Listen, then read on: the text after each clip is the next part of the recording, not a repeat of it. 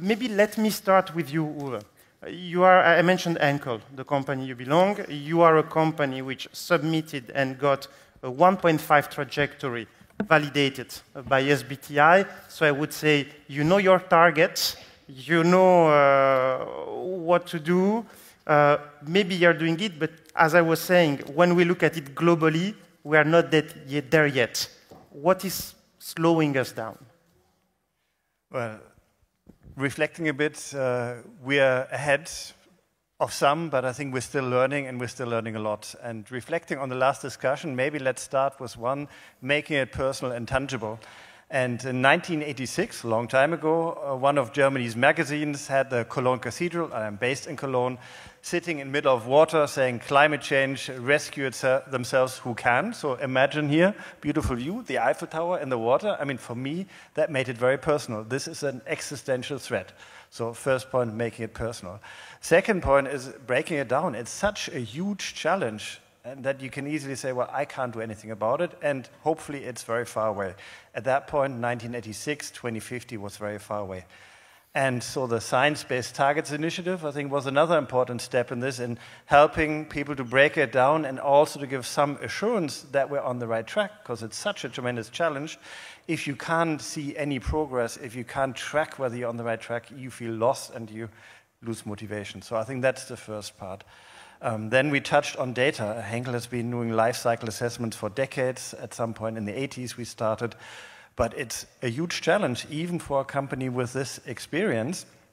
We have thousands and thousands of suppliers and even more thousands of different raw materials. So first of all, we tried to model the carbon footprint based on the different raw materials we source. That was quite an effort. But then, if you want to show progress to the Science-Based Targets Initiative, and we have a Scope 3 target for our value chain, for our raw materials and packaging materials, we need to know what's happening with those raw materials. So now we have around 25% of the footprint actually covered with primary data from our suppliers, thousands of data sets coming from our suppliers. And we have asked many more who are lost, who don't know how to measure yet, who are challenged with the standards, who will deliver numbers which don't fit. So we need to provide more clarity on that. We need to train our suppliers, and we also need to align on the standards. One of our very well-trained or skilled suppliers came back to us and said, which of these 9 numbers do you want for the footprint of the raw material, depending on how you interpret the rules. So there we need to make progress. And then ultimately it's not just about data, and that's probably our biggest challenge. It's about the system. I mean, we are sourcing energy, and only if we have more renewable energy, we can defossilize all the energy use along the value chain, both upstream and downstream. And I don't know what it's like in France. I imagine it's not that much easier than in Germany. We really struggle to install new wind turbines, solar cells, etc. We then need to defossilize our materials with our suppliers. They need to change production processes. They need to innovate. Here today, we've seen some very engaged, committed innovators driving their ideas. So we need more of those ideas. We need to scale them up. We need to bring them into the value chains, and then we need to be able to account for the progress. And last but not least, I think we need all consumers to take a part in it and to understand what it means for them and how to contribute themselves for 2 reasons. On the one hand, most consumers have an influence not just at the point of sale, but they're also voting, they are banking, they are taking decisions in their own professional lives. And so if you have an idea of what you can do, you will take that learning into the value chain. And consumers do have a lot of influence, not just by what they buy, but also by how they use it. So all of us hopefully take showers, maybe not every day, but at least every second day, I would assume. And in Germany, 1 minute of showering on average is about the same carbon footprint as 1 kilometer driven with a conventional car. So you can imagine if you shower a little shorter, temperature doesn't make that much of a difference, but if you shower a little shorter, a little faster, you can save a tremendous amount of energy. So that shows we can develop a cold water shower gel, but you'll still feel cold. So it's up to you to take little shorter showers. So that's some of the levers we need to work on.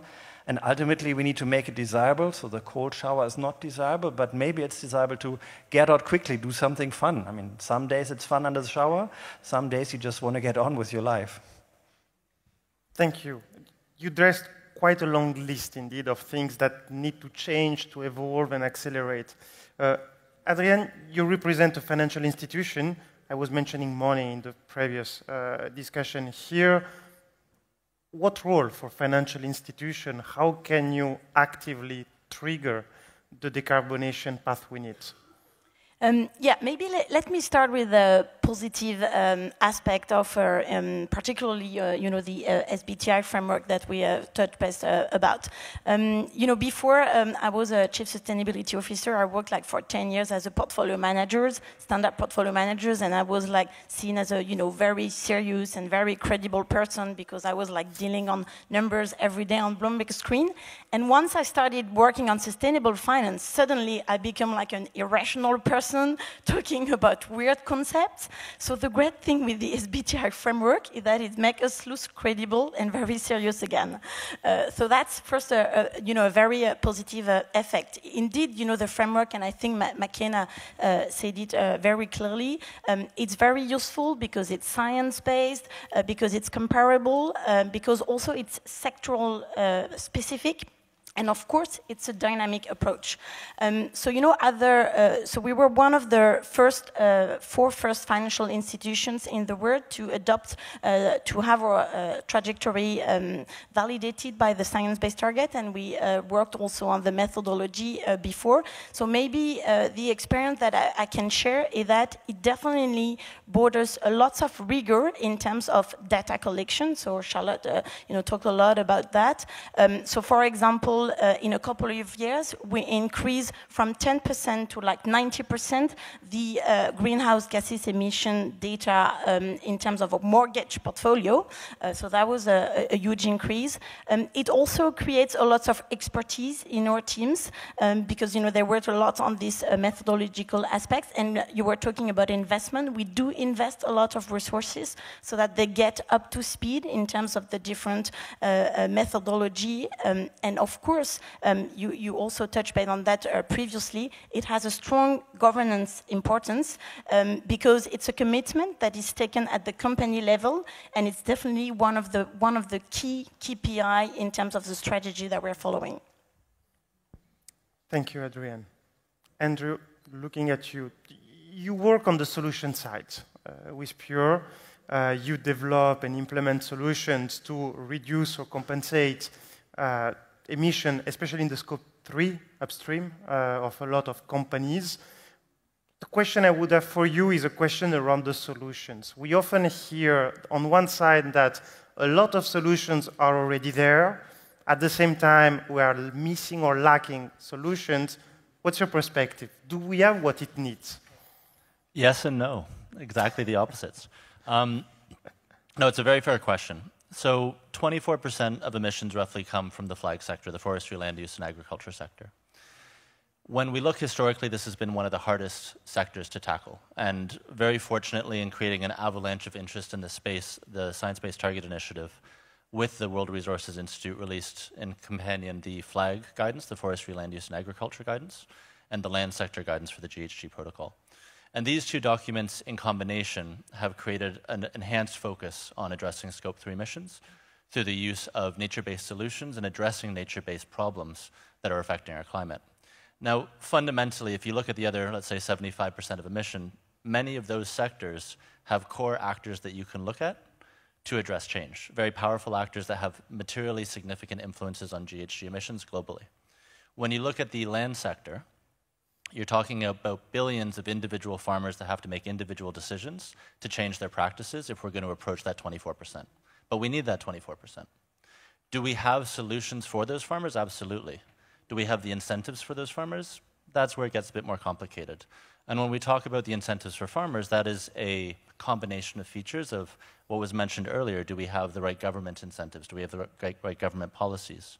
With the SBT now, we have much more of a push from the corporate sector for their supply chains to improve. And so there is more incentive there. But the question I would ask is there a willingness to pay? So the physical solutions related to regenerative agriculture, agroforestry, landscape restoration, those aspects of addressing Scope 3 in corporates, which can represent 70 to 80% of a corporate's footprint, depending on if they're in the food and beverage industry or fashion industry, those physical and technical solutions are there. The question is, are the right structures and the right incentives present to allow us to have that step change and that momentum that we want to create? And I would say today, there's still work to do. The science-based target has been a material shift, as I mentioned, in the corporate sector. I would argue that the work being done in the corporate sector for inventory accounting, which has been a big shift in how we think about nature-based solutions, needs to be communicated very strongly with governments, because governments also have their nationally determined contributions. And today, we're seeing that there could be more conversation to foster the right synergies between what corporates are trying to do and the inventory accounting approaches there, and what governments are trying to do to incentivize action against their own nationally determined contributions. So there's absolutely solutions, but the context has to evolve and the context has to improve if we're going to find the momentum on change that we need to see. To make this context evolve, how could we get faster? I was this morning in a session where basically it started with, let's first think for whom we vote, because in the end, we have the government, most of us, we elected. So should the change start here? Is it corporate that should be more pushy and aggressive with governments? Where would you see the change come? I would say there's a way to vote for policy. There's also a way to vote with your dollars. And I would actually say, it came up earlier that sustainability is not free. If you are a smallholder farmer who produces cocoa or coffee or a row crop or what have you, you have a commodity coming from your farm. When you have a company asking you to now produce another commodity, carbon on your farm, shouldn't we also be saying to that farmer, oh, and associated with that, you're going to get material economic benefits? That will create significant interest. But globally, we all as consumers, we all as brands, we all as actors have to be willing to pay more if we feel that the true cost of environment needs to be considered. We all emotionally know that, we all ideologically know that, but we will have to push to say, look, this isn't free. We're asking actors to make change. That change can be costly, and it's creating an asset that a company will value or a government will value. Shouldn't the farmer also be able to benefit from that? And these are conversations that are materially evolving, but that we really have to have a focus on. Thanks. My next question is actually for the three of you and also to get your perspective. We have been discussing with Charlotte and McKenna about the importance of getting the data. We have been talking about getting the money. We have been talking about evolving the policy. This could seem incremental to some extent and then raise the question, do we have time to go step by step? From your perspective, are there other solutions, more disruptive solution that at some point could help us really trigger the step change, just tapping in what you can see in public discussions, in newspaper and so on. For finance, there is the question around should we stop financing some sectors? For consumer goods companies, there are questions, should we radically evolve the mix of the products we sell? So if we really could trigger some radical change, what would it be, what could it be, or what would you like it to be, acknowledging that then it might be a difficult path? Maybe Adrienne. It's definitely maybe two big changes as part of, as a banker. The first one is definitely a cultural change. Like the work of a banker has definitely standardized a lot over the past 20 years with like digitalization and also with standardization of financial products. The great thing with sustainability is that it actually brings totally changes the way the banker needs to think and to approach its client because he needs to be specialized again. He needs to understand the business plan of his clients and what are the different changes in the sectors, like what are the new sustainable materials for like the construction sector. So it's coming from like a generalist to a more specialist people, and it's definitely a cultural change and a lot also of training for the banker. Maybe the second big change, and you kind of said it, is that we need to realize indeed that we cannot have it all, and that we need to make, we have, as a banker, our role is like to manage our resources and our capital.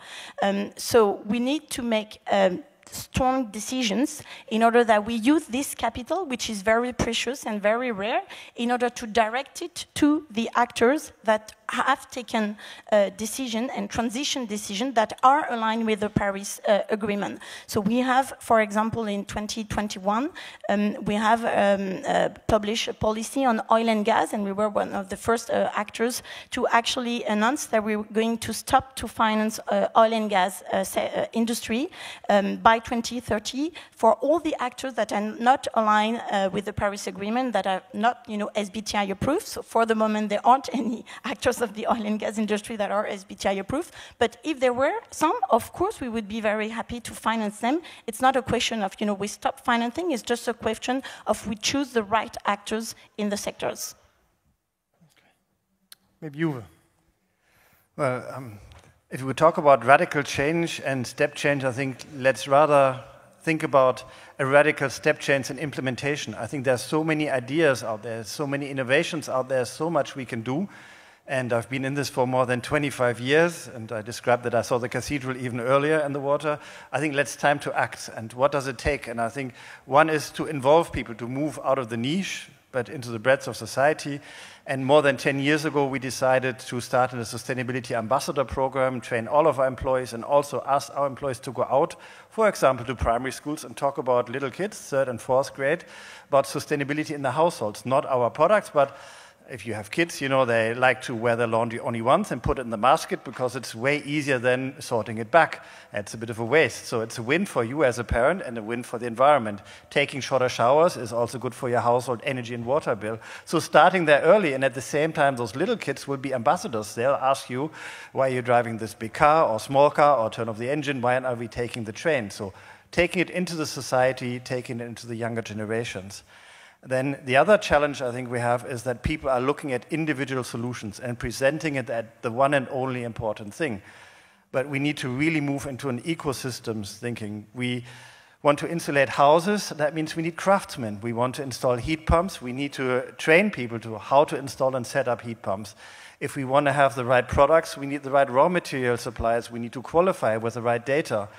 And if we want to build wind farms, we really need to make sure that there's cables to really transmit the electricity, another challenge we have in Germany, but we also need it in Europe, transmitting, for example, solar electricity from Spain, where we just invested into a virtual power purchasing agreement, to France, but then also to Germany and further on.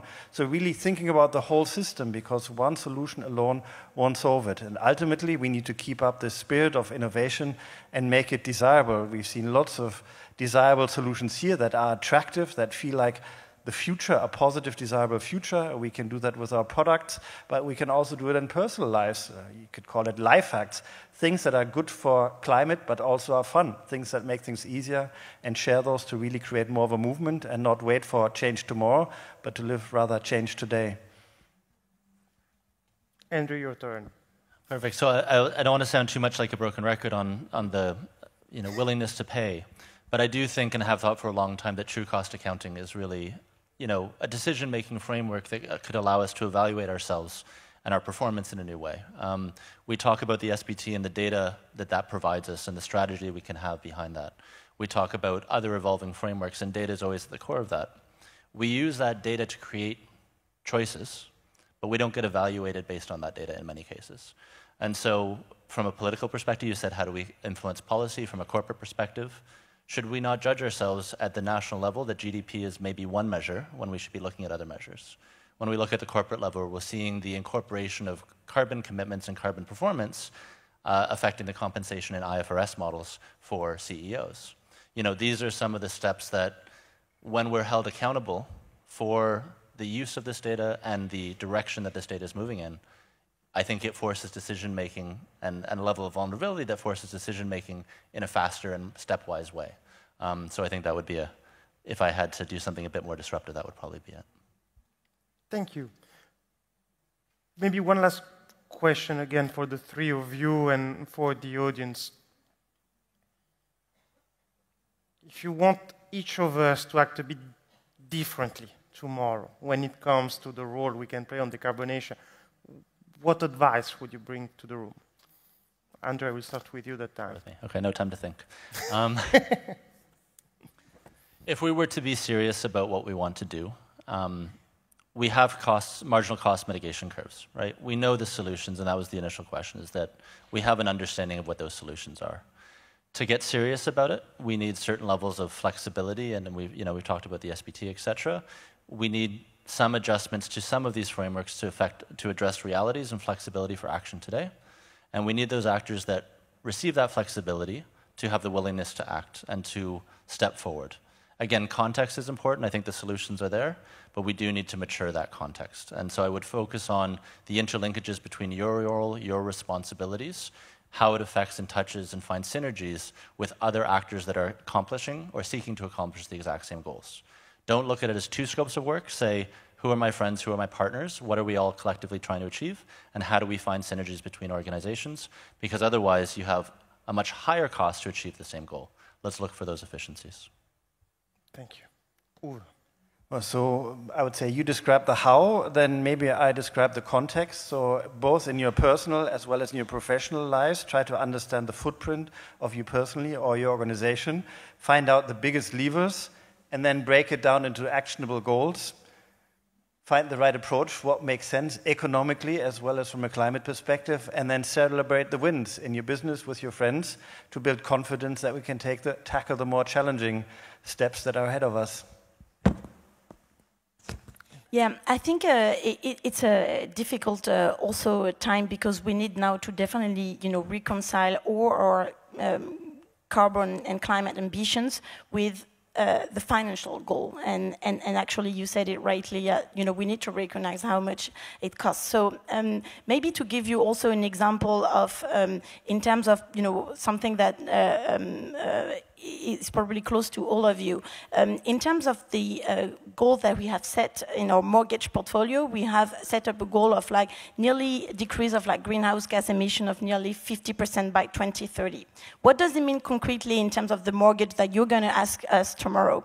It means basically that we're going to stop financing all lower energy efficient housing, which is below everything that is below the letter of D, in the French regulation of the diagnosis of performance. Most of the housing right now are E or F, or even some of the housing are G.